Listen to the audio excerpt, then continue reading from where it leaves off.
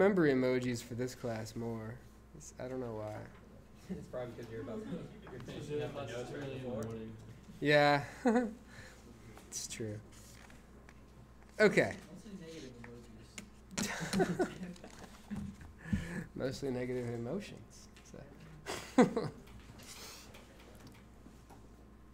That was a cry for help. No, it wasn't. It's not good. I mean, it is good to joke about it, but it is also a serious topic. So let's talk about first order measurement systems. So now, we're no longer in this completely ludicrous world where everything happens instantaneously and all that.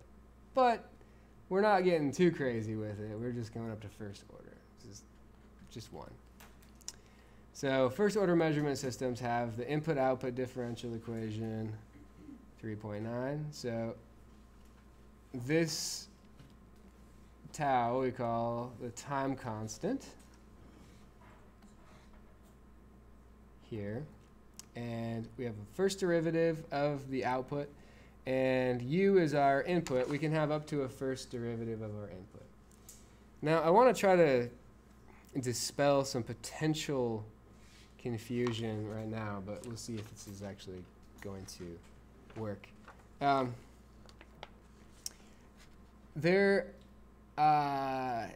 We sometimes will toggle back and forth between talking about the input, u, and the forcing function, which is everything over here. Forcing function. And sometimes we're a little fast and loose with that terminology. The important thing is to try to understand from context what's being described. I try to be pretty good about it, but occasionally we'll talk about the input when we mean the forcing function and vice versa. So some people don't differentiate between those two terms, but I think it's important to do so. Okay. So measurement systems with a single energy storage element, such as those with electrical or thermal capacitance, can be modeled with first order systems like this. Also a system that has damping but doesn't have any inertial element associated with it could also be a first order mechanical system. And then there are analogous other types of systems as well, fluid systems as well that could have this. But this actually does represent a fair number of systems. And we're going to see from the response what's really sort of characteristic about it. So commonly a scaling of the unit step function, US, which is 0 for all negative time and 1 for all non-negative time, can be considered the input to this and other measurement systems. For example, whenever the input is changed suddenly, the step function is a good approximation. If we consider the common situation that B1 is 0, so we're not going to differentiate the input. We're just going to have some scaling of the input here. And we have the step function. So if it's a unit step function multiplied by something, we call it a step function. So some non-unity step function. For some k, the solution to equation 3.9, this equation is y of t equals, so y of 0, so this was the initial condition,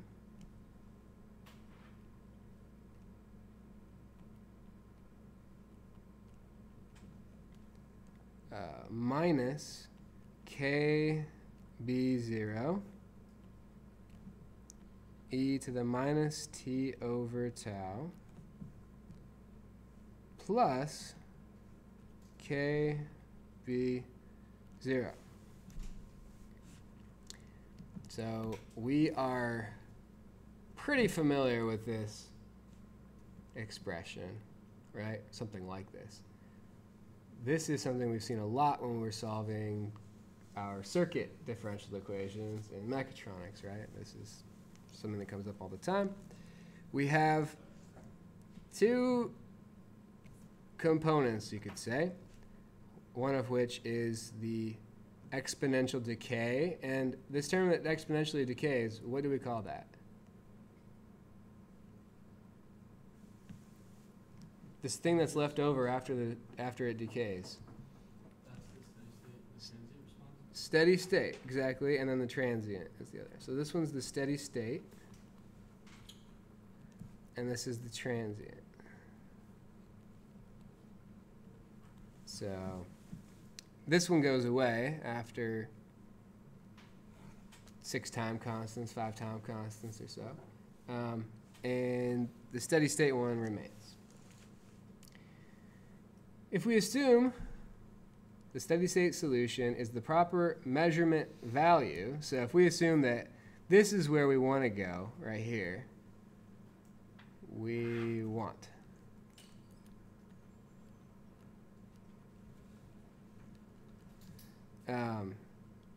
the transient response is error. Okay, so we don't want this, really. We want this to be 0 order. In other words, we want time constant to be 0 so that this collapses to the steady state immediately. But, of course, never actually 0. Considering it never reaches 0, so the transient solution, that is, never reaches 0 in finite time, this is a bummer. However, it does decay exponentially, so in 5 time constants, transient response is less than 1% of a difference between the initial condition and steady state. Part of the step response is shown in the figure 3.4.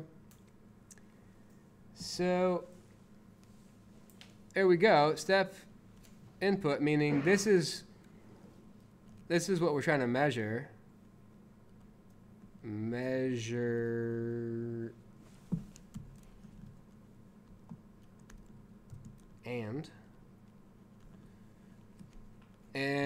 when it comes in, our first order measurement system takes a little while to get there. It decays exponentially to there. So during this region, it's transient, and then it gets to the steady state. So the KB0 is just a result of the fact that we put in, for U, we put in U equals K times the unit step. And this K multiplies the B0, so that's what our KB0 is. So, you know, this is like, if it's a first order system, it decays there. If you wait long enough, you're going to get there. Not too bad.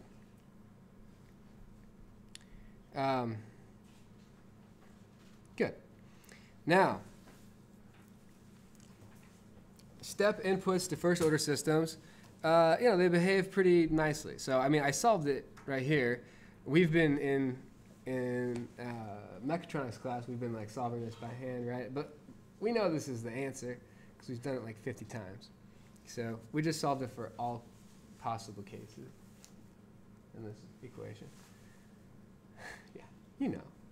No big deal. Just like all possible cases. That's all. Yeah, so this, by the way, I actually don't care. If in your mechatronics class, you want to use like solutions to a differential equation that you've done before, and you say, oh, well, this is of this form, so this is the differential equation, fine. I don't care. Fine with me.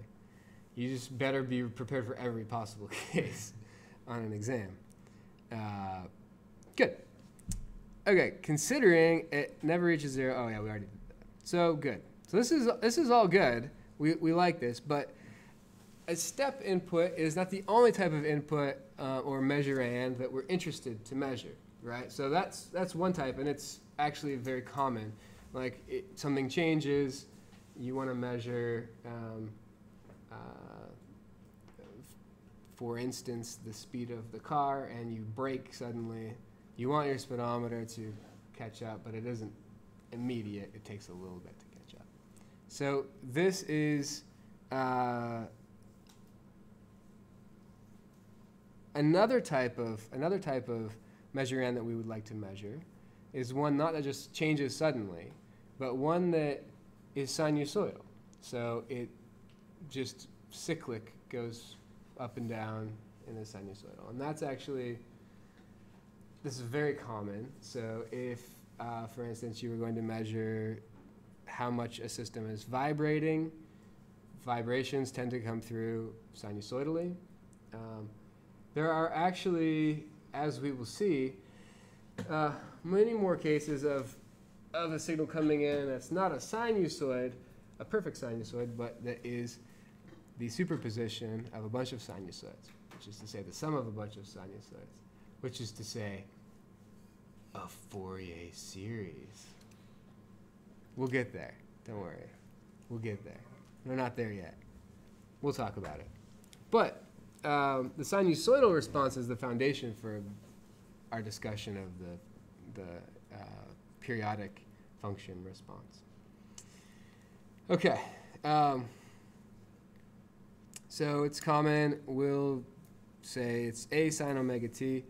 And if we say that B1 is 0 again, so we're not going to worry about the derivative of the input in this case, which it doesn't come up very frequently that we'll have to deal with the derivative of the input. When it does come up, we can always go back to the differential equation and deal with it. I actually recommend using the principle of superposition to solve that in that case. But you guys don't know that yet, but you'll learn it in probably mechatronics, maybe systems, probably mechatronics. Hopefully. So, excellent. So the solution is just, notice how I'm just giving you guys the solution and not solving it or making you solve it. That's on purpose. So kappa e to the minus t over tau. Now, this kappa is familiar to those in mechatronics. This is the constant that's determined by the initial condition. And then plus, it's B0 A divided by the square root of 1 plus omega tau squared times sine of omega t minus the arctan of omega tau. So the arctan is inside the sine? Yeah, it is. And so we often will call this something specific, and we will do so in a minute, but this is the phase, right? And this is the magnitude. But we'll get there. Goodbye. So, and I also went ahead and solved for the initial condition too, because you're welcome. Our book does some of this, by the way. It does not solve for kappa for you, though. That's a special gift from me. Don't say I never do anything for you guys. I did that for you.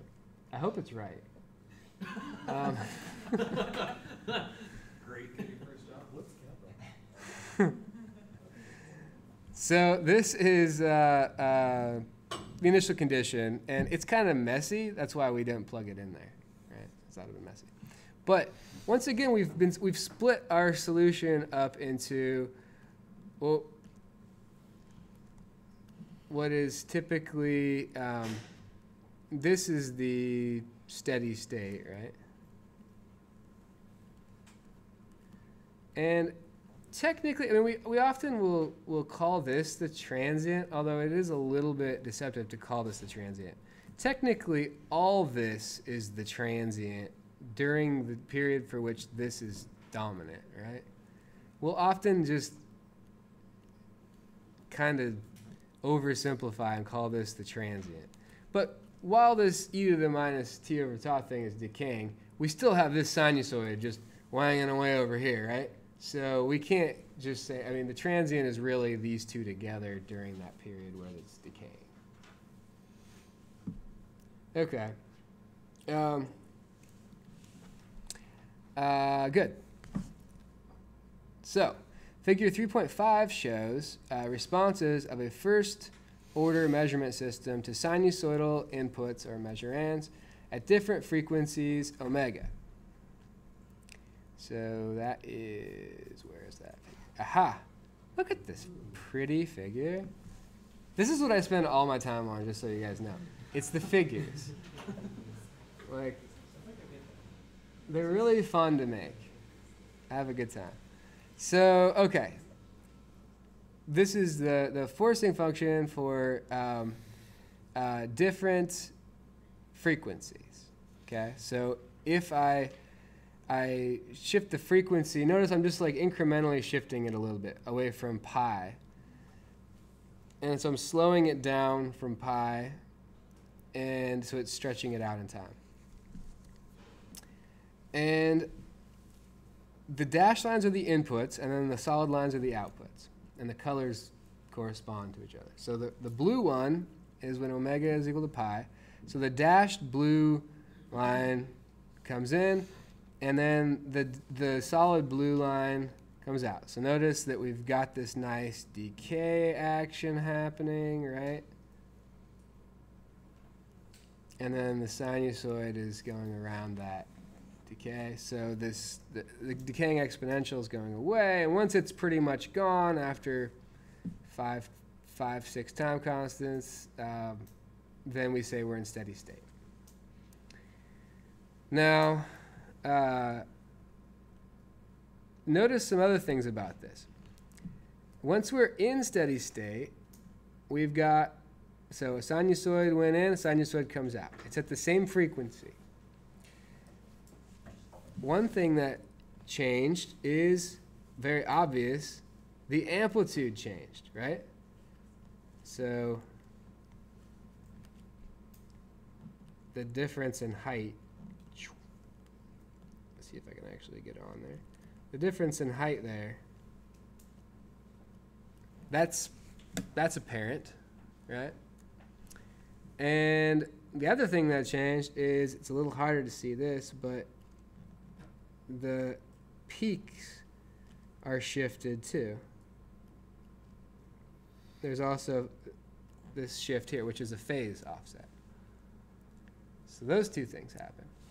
And it's a little less obvious, but you can tell that these peaks, as you change the frequency, the peaks actually are changing height, and they're changing phase shift too. So the difference in height and the difference in phase changes depending on the frequency. And that's kind of like one of the big conceptual ideas there. And that makes total sense, right? Because our amplitude here is a function of the frequency. So as you increase the frequency, this is definitely going to become a smaller and smaller fraction. So the sinusoid is going to have a smaller and smaller amplitude, the output sinusoid will.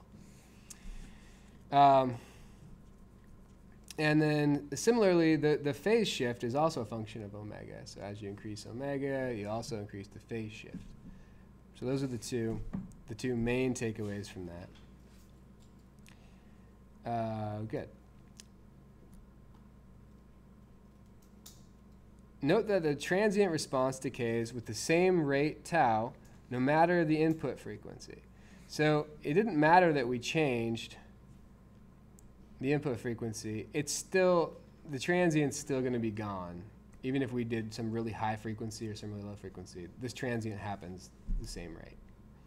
And that's because in the equation, this is decoupled from this term. So this term over here is going to happen regardless of omega. This term doesn't depend on omega at all. Okay, good. However, there are two differences. It's the amplitude and the phase. In fact, the steady state amplitude and phase of an output compared to an input present a form of error in the measurement. Ideally, the ratio of the output and input is unity. However, for positive omega, this is never quite the case. We define this ratio, called the magnitude ratio, to be the steady state output amplitude over the forcing amplitude.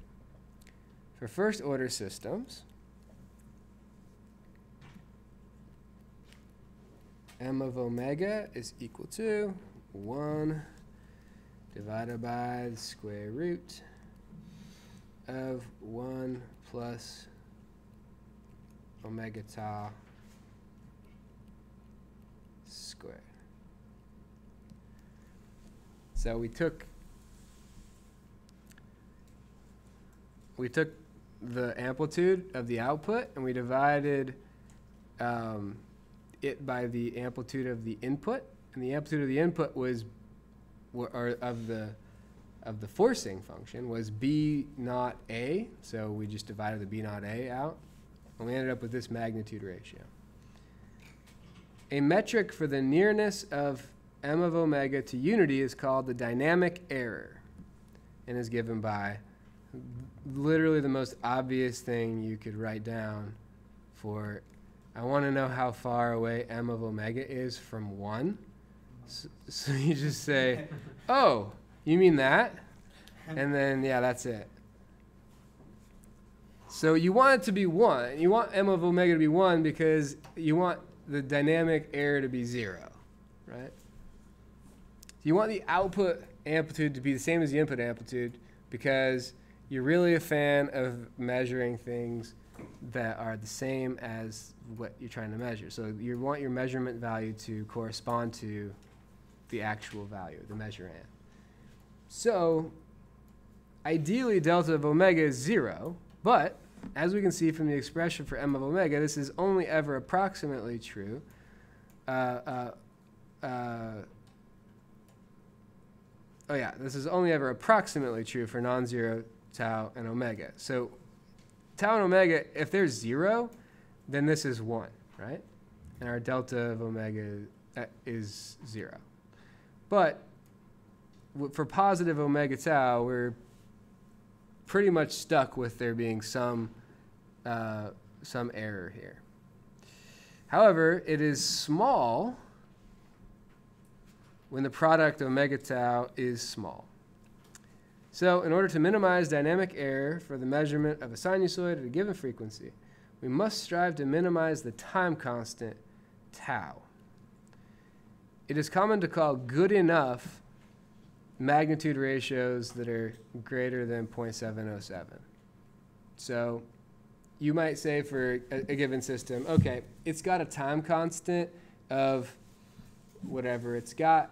Let's figure out which frequency corresponds to m of omega equal to 0.707. And then we can determine what range of frequencies this measurement system is valid for. We're not going to let it go more than that. Otherwise, we're just, with too much error, we don't want to deal with that. Too much error. So this is one way to use a sort of rule of thumb to determine if this is a proper frequency we can measure, is if this is true. So that's a commonly used metric.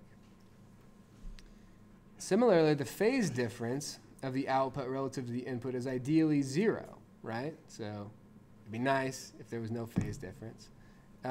Therefore, the phase shift, phi of omega, is another type of error, and for first order systems is given by phi of omega equals negative arctan of omega tau.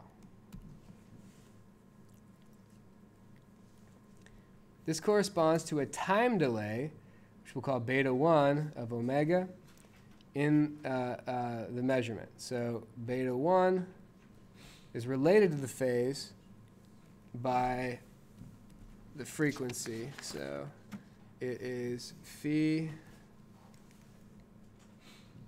of omega divided by omega. That's the time delay. So clearly we don't want time delay. Time delay is bad news. So we want to minimize phi of omega and beta of omega. Typically this is achieved by minimizing the time constant, which corresponds to the minimization of the time constant for the minimization of the dynamic error. So in all cases, smaller tau is better, right? Like it fortunately didn't work out that it was like, oh, for one of them it's better to have longer or shorter. Note that the steady state response of the measurement system to sinusoidal inputs is characterized by m of omega and phi of omega. In fact, a crucial identity will be observed here. The magnitude ratio, m of omega, and phase, phi of omega, are equal to the magnitude and phase of the frequency response function, h of j omega. So that's one way to get to this point without having to find the solution to your differential equation and all that, is just to find the frequency response function, which is much easier to find than solving the differential equation. This is recognized as being the complex amplitude of the output over the input, and they're plotted in this figure here.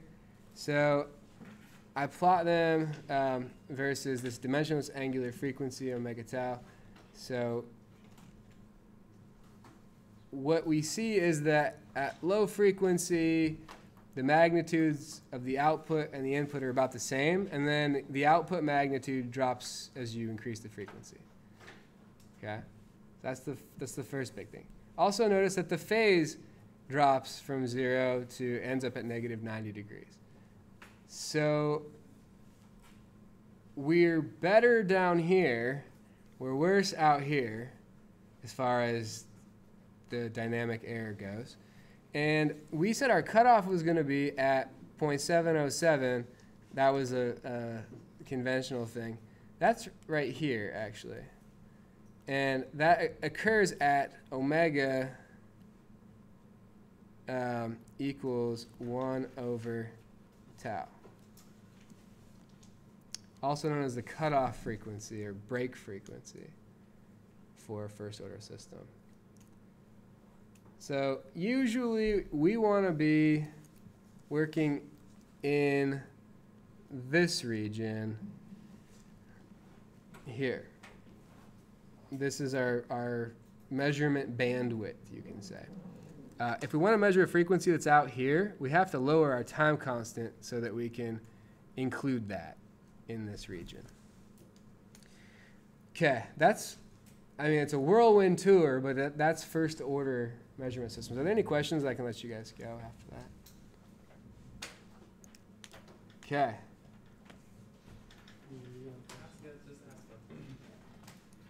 I had a couple of questions, actually. Yeah, what's up? So, for like the dynamic error, if your whatever it is, m omega is supposed to be greater than 0.707. So that gives you a dynamic error of what, negative 30? Is it a percent error, or is it? Well, you could write it as a percent, but so if m was equal to 0.707, that means that delta is negative 0.2. Yeah, negative 0.29. Yeah. So that's about the max we want to deal with. I mean, we prefer to be better than that, but that's like as bad as we're usually willing to let it get. This number means what to me? It's actually 29%. And so what it's saying is that the output magnitude, or the output amplitude right here, the output amplitude is 0.707 times the input amplitude, which is like over here. We're actually, this is bad news right here, because this is clearly less than 0.707. It's probably Half. it's half or less. So we're in the bad range here. That means that the input amplitude is much bigger than the output amplitude. So we're not getting a good reflection of what the actual magnitude is. Now, I will say you can calibrate systems to recognize that this is happening, right? So at different frequencies, it can recognize that there's this amplitude ratio and you have this dynamic error, but you have to compensate for it. So it's fine as long as you're aware of it, but you still have to deal with the time delay, right? The time delay is really there. So as long as you aren't concerned about the fact that it's delayed in time, it's fine. But unfortunately, it only gets behind by 90 degrees, and then it stops. It won't get behind anymore. So you can go up higher and higher frequency. 90 degrees is as far behind as it's going to get for a first order system.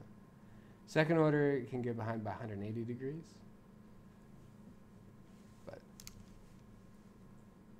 all right. Cool. There are no other questions. I will see you on Wednesday.